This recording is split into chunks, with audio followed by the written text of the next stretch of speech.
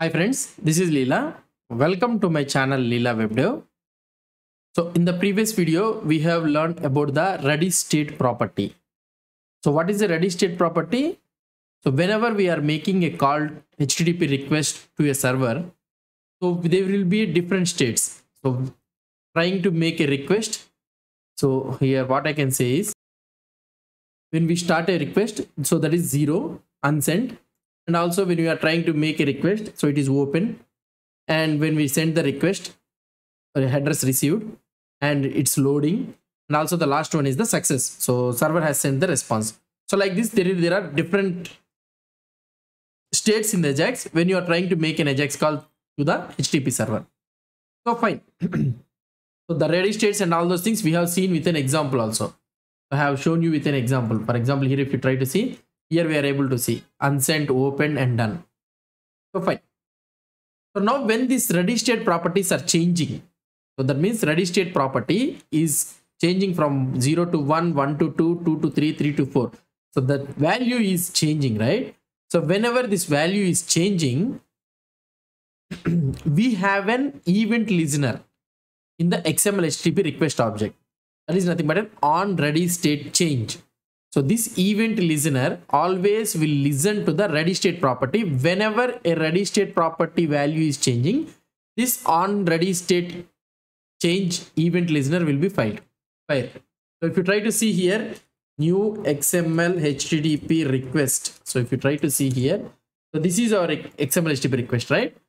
And here in this one, if you go here, you will be able to see on load. This is also an event listener we have already seen. On error, and these are the things we'll try to see. On progress, we'll see going on. So these are the most common things which you will be using, like on load, on progress, on ready state change, and on error. And here we are having another one that is nothing but on ready state change. So these are whatever the properties which are having with the word on means those are event listeners. So it will be having a callback. So here right now we don't have it doesn't have a callback. We need to provide the callback function. That is nothing but an event handler. We can also say it as an event handler. So this is an on ready state change property. So this on ready state change property event listener will fire whatever the function you are trying to provide, will fire all the time when this ready state property changes. So when this ready state property changes from 0 to 1, 1 to 2 means this on ready state change property will fire. I will try to show you example. So here I am trying removing this one all. Open, these are all the things I am removing. And here, so now we understood that XHR has an event listener on ready state change is equal to, so I am using the arrow syntax function. So here this is a callback function or event handler.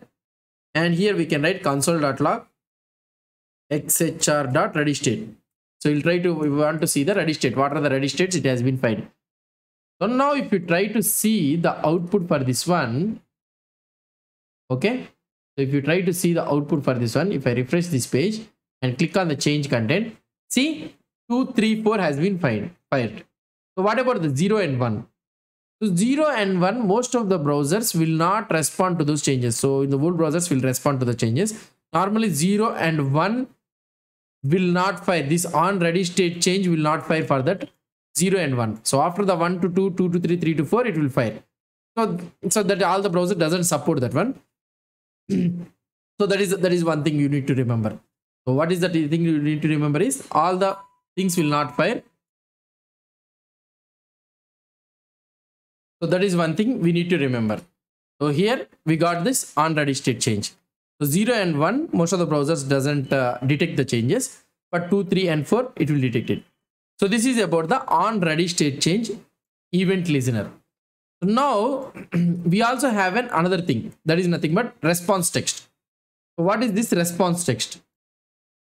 So now all the time we are using the response text, right? So if you try to see new XML HTTP. New XML HTTP. Where is that one? We'll try to use this one. Okay. Now if you try to see here, so we are having a response text. So all the time you will be getting whatever the response you are getting it from the server, you will be getting into this response text. Now this response text. So now instead of using this onload also on ready state change property, we can use it. For example, let's say that let's comment out this one. I don't want to use it, and here I will use document.write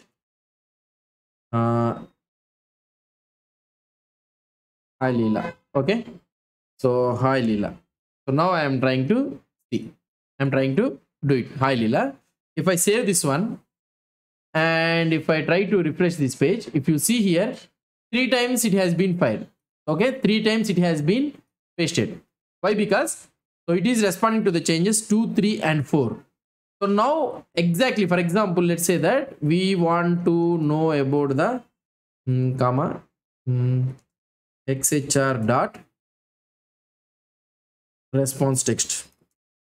So if I want to print this xhr response text means if I click here, see 2 times hi Leela is printed, and in the second time, so in the second time you will be able to see the response, and in the third time also you'll be able to see the response.